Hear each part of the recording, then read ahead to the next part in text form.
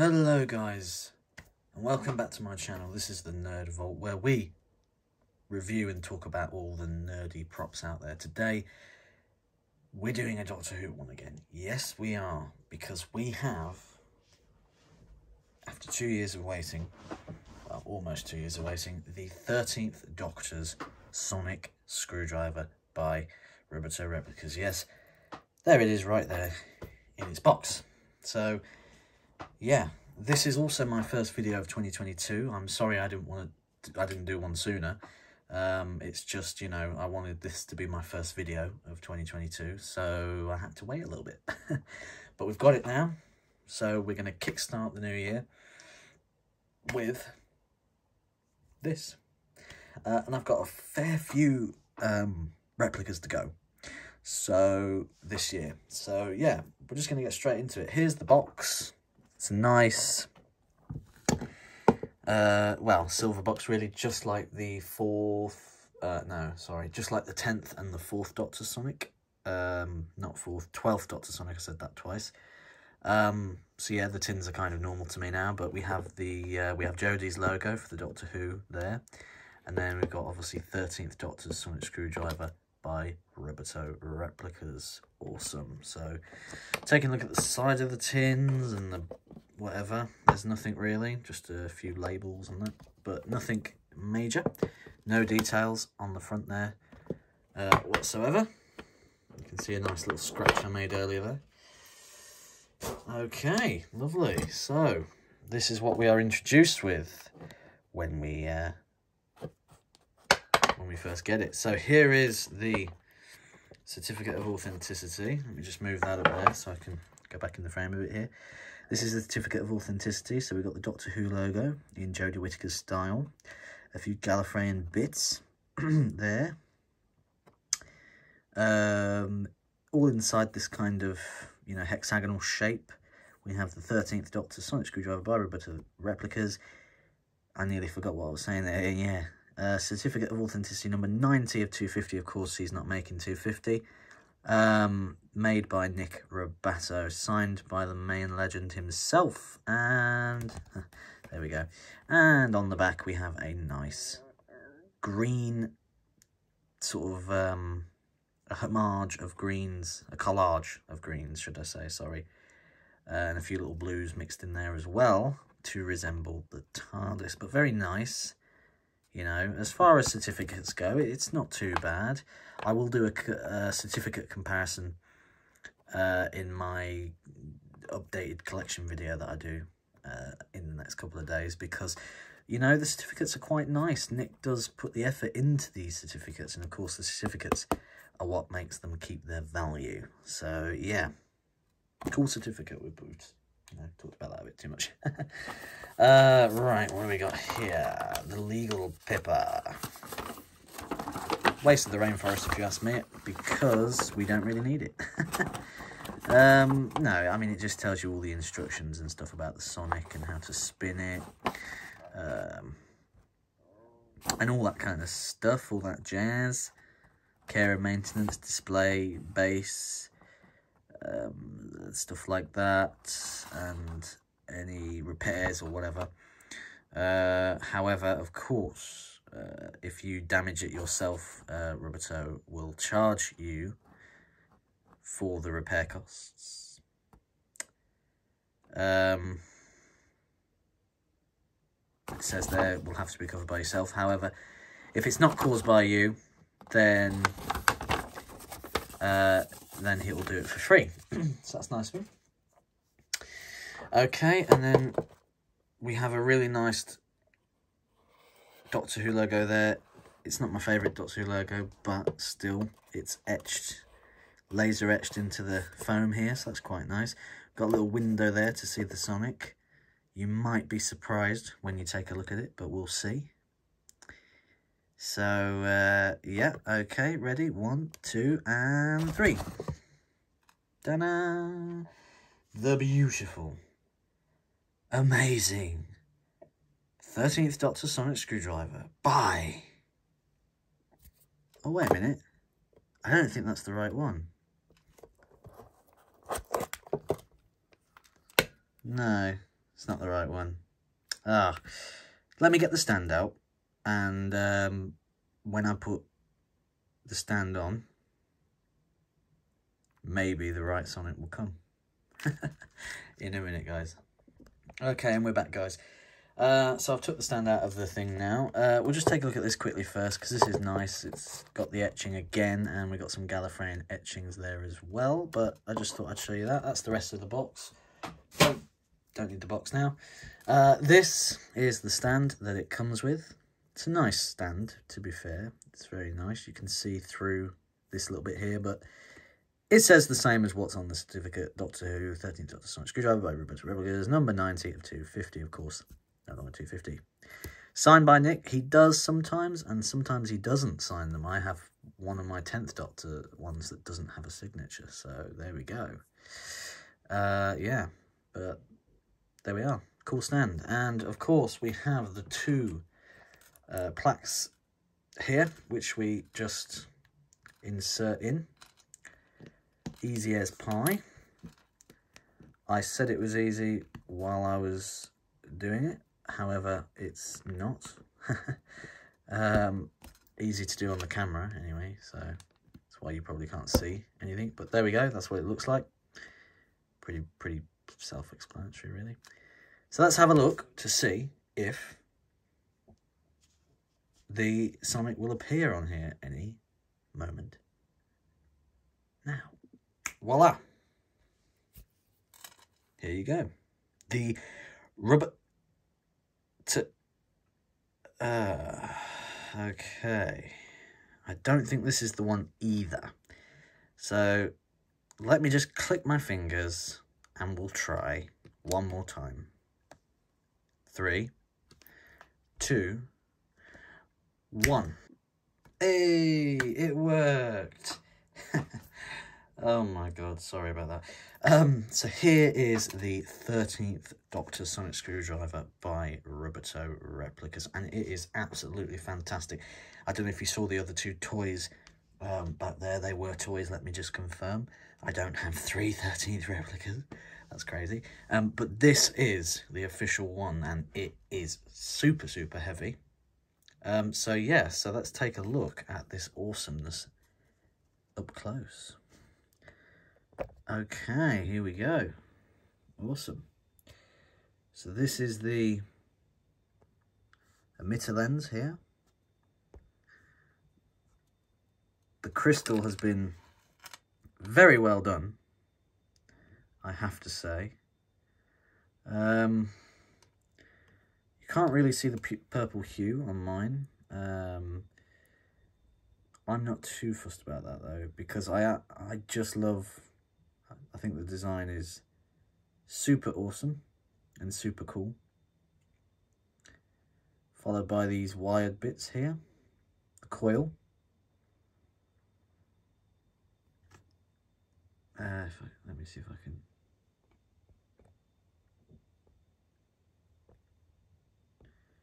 Just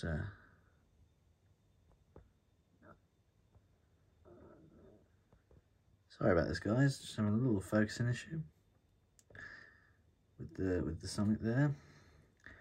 Here's the little bits, the little, you know, frosted bits here with the thick metal body that it has. Then we've got all this wraparound designs going on here with the sort of thumb bit there and there as well. Then we move down to a little shiny bit of metal there, and then we go down to the end, and the end has some crystalline bits which do sparkle a little bit in certain lights, which I think is pretty cool, to be fair. They kind of like poke out a bit, which is kind of cool. We've got the battery compartment there, so it is awesome. Some ridges there, look, as well. That's pretty cool. One thing I've noticed is the stamp there, which I mean, I am really quite struggling to... If I get rid of this, that might work. It might be better.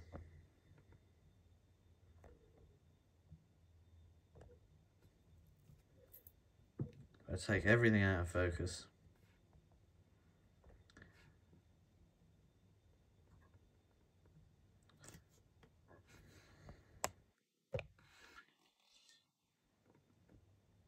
But there is the stamp there. So yeah, this is a very awesome Sonic indeed.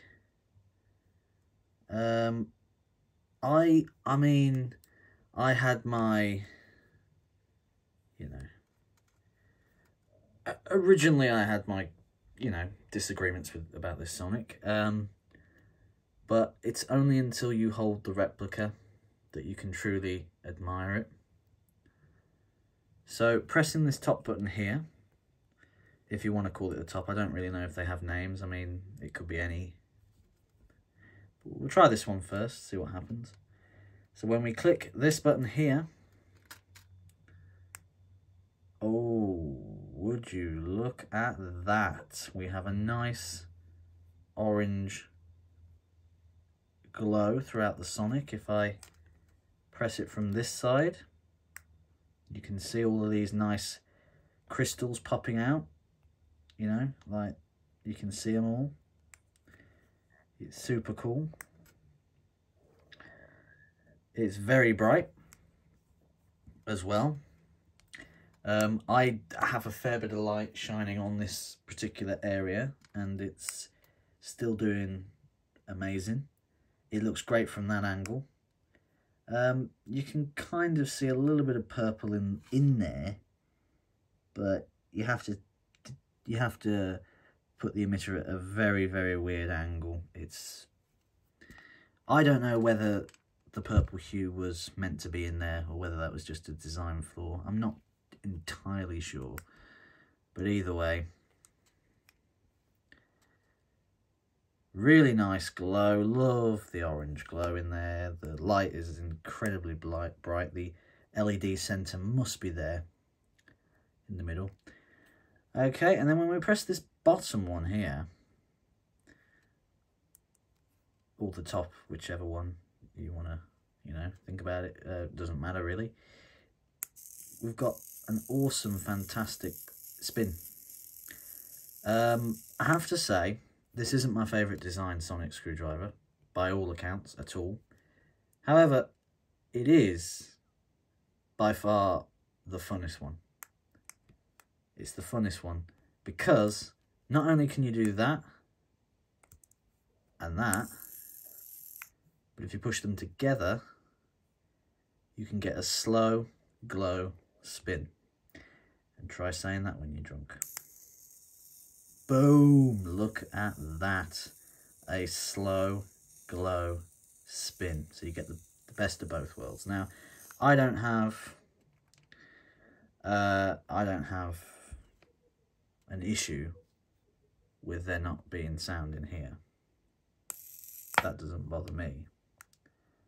However,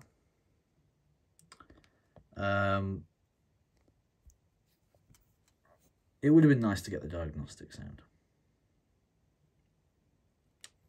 It would have been nice to have that. But yeah, so there you go. Pretty awesome, really. Okay. Now, I know quite a lot of people's view on this Sonic isn't a particularly good one. And I know a lot of people don't like it. I myself, it's not my favourite design, which I do believe I have said previously. However, it is pretty decent. The replica is pretty nice, and it's made me fall in love with the Sonic a little bit more. This was going to be... I did try and aim for 13 minutes because it's the 13th Doctor, but that hasn't happened, evidently, because my videos are always long. So I'm going to try and make it short, though, because I don't want the video to be too long, you know, because it's the 13th Doctor Sonic. It's not meant to be this long, but we're going to do comparisons finally. I think this is what I've wanted to do for so long. So let me get the things set up and we'll get straight into the final part of the video, which is the comparisons and overall view of that. So bear with me a second and we will continue in a sec. And here we are, guys. We are back. We have all three here. So we're going to take a look at all three and compare them. I don't really know which one to go with first, to be honest. I mean, yeah, I suppose we can go with that. Let's do that. So here we have the 720 and the 13th Rubbertoe. It was close in some aspects. For example, okay, wrong one. For example, the spinning emitter. So you could take that away and go, sorry, there you go. However, you can see like stuff with the emitters, which is struggling to focus a little bit. With the emitters here, you can see that the 720 was way off, but you can see the purple hue in the 720. Which on my replica you can't see very well, but you can see the dimensions. I mean, this is massive, whereas this is tiny. So you can really see there the difference in dimensions with, you know, all of the designs. And they just, the crystal bits just don't pop out as much either. So that's with the 720, which looks like wood as well, by the way. Looks like wood grains, not metal. This is the character options, the second edition character options. So, I mean, oh look, there you go, it's glowing up there now. Let's see which one's brighter. It is a contender, I think. Yeah, you can, I mean, character options got the emitter a little bit better with the size. Didn't get the purple hue, but the dimensions aren't too bad. But I mean, the CO toy doesn't do this replica justice whatsoever anyway. The frosting is too fake, and it pops a little bit, but nowhere to the extent of those. Nowhere to the extent of those. So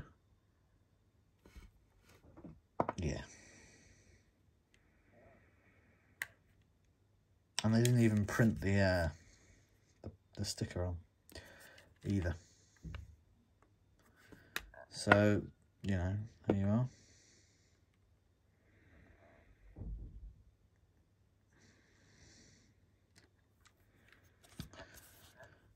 When doing a size comparison between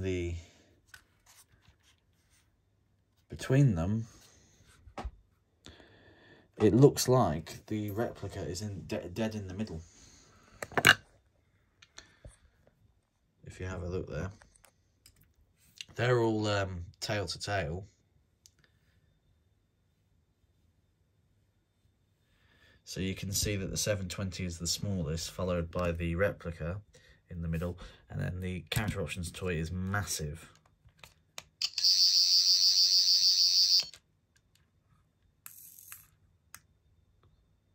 That is a much more natural light than this one is, you know, and then that one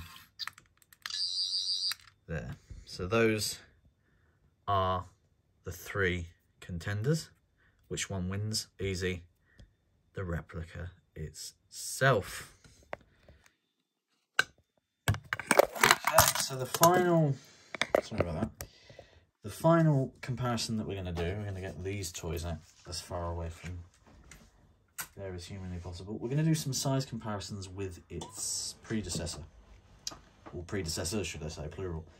So I'm gonna, the best way I think to probably do this is to put this on the stand, like so. Boom. And basically do it like that. So here we have the Rubbertoe 4th in all of its glory. And when you look at this and look at that, you think, how, how Sonics have changed. But there you go, from end cap to there, it's actually not that much bigger than this one, actually, to be fair. It's not that much bigger than this one. Of course, this extends, though. So, obviously, that's cheating a little bit, though, isn't it? But that does extend a little bit, so it does make it a little bit bigger. But that's the earliest predecessor of the Sonic, anyway. Then we have the Rubbertoe 10th.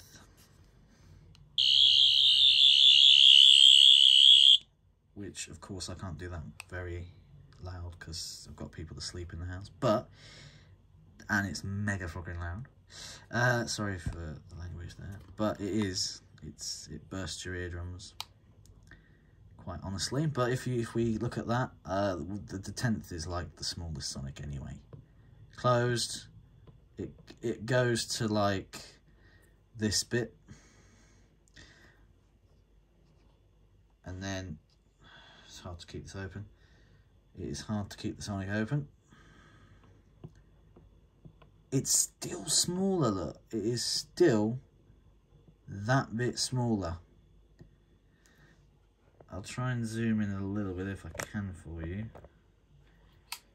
For the next one, as I think that will be the best idea. If I can try and hopefully get it. Sorry about that, guys. The phone decided to end on me, but I was adjusting the phone anyway. Yeah, so the next one is the Celestial Toy Store 11th Doctor Sonic Screwdriver. And as you can see, I don't know if you can see this, but the 11th Doctor Sonic is massive. And then I'm going to have to do it on this side, I'm sorry. Okay, that was terrible, I do apologise. That was a bit better. The flick. And yeah, okay, that comes out of the frame. So that's absolutely massive. But I just realised I can keep these in the frame, actually. I don't know why I took them out of the frame, to be honest with you. I do not know why I took them out of the frame.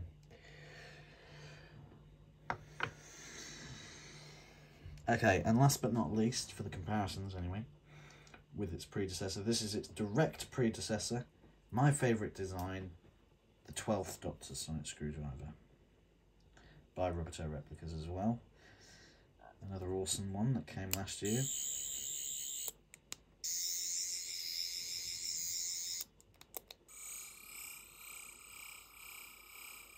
If you watched my videos last year, you'll know I had problems doing those, the 2 extra sounds, but it's fine now. Just getting used to it, isn't it?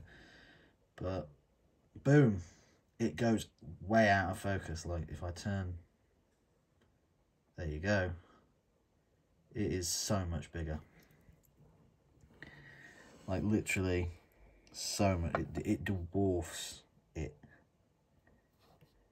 So there's a few little Sonic shots there. I will quickly do this one, but it is quite loud. So there you go. Now you can see the purple hue.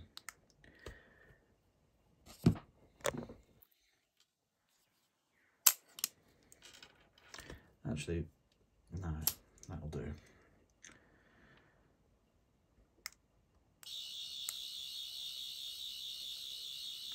And I'm only spinning it because to say that originally Matt Smith wanted this emitter to spin, and they refused, saying it was too hard to do. And yet, mere years later, they've done a spinning emitter for this one. So that's all I'm saying. And then with this one, there's no light, but I can still do the motion. Anyway, old meets new. So, wrong way. My final verdict on the 13th Doctor Sonic Screwdriver. It's not my favourite design. It's still not my favourite design. I don't think it's ever going to be my favourite design. However, the replica has changed my mind dramatically about the Sonic. So I do now appreciate it as a Sonic screwdriver, and I do welcome it into my collection with open arms.